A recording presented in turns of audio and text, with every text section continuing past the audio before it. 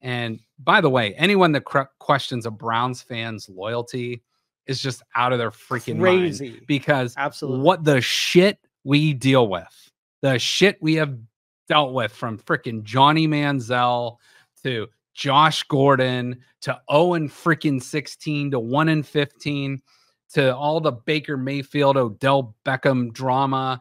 It's Brandon Weeden.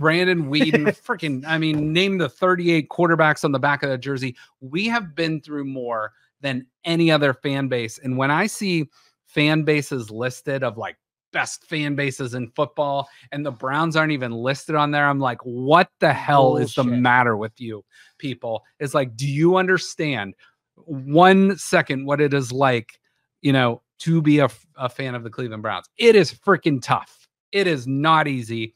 And I have been a fan for, I am 43 years old. I'm a man. I'm 43. I have been a fan for 40 years, as long as I can remember, literally as long as I can remember.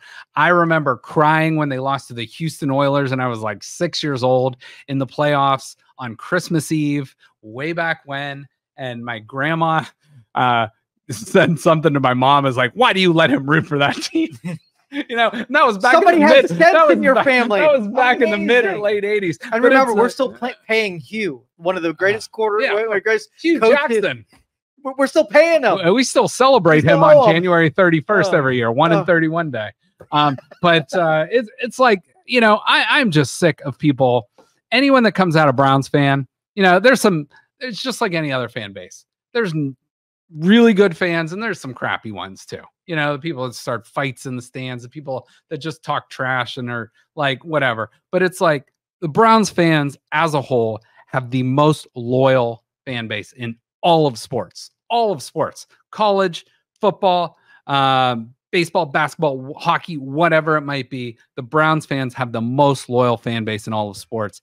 And the shit we've had to deal with, and the shit we continue to deal with, that is why I put that thing out about Deshaun Watson, because at this point, I just want it to be over. I just want to root for my football team on Sundays, and hopefully they win more than they lose. They get to the playoffs, and eventually, maybe before I die, we'll see a Super Bowl. Who knows? But I don't know. It is absolutely Stockholm syndrome with all of the Browns fan base. 100%. Yes. Like, we have captors.